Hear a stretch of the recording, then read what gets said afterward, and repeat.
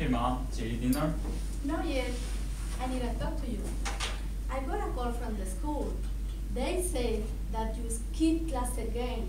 I don't know what you were thinking. Can you explain your action to me? What's going on?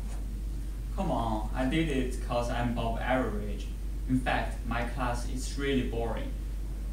I will give myself more than an A for effort.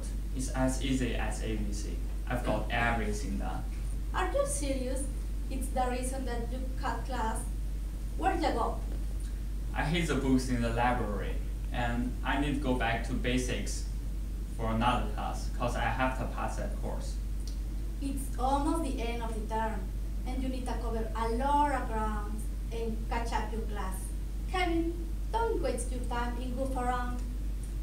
You ever heard about my friend Joel? He was a real bookworm, and he always has his nose in your book, but he dropped out of school because he got a good job.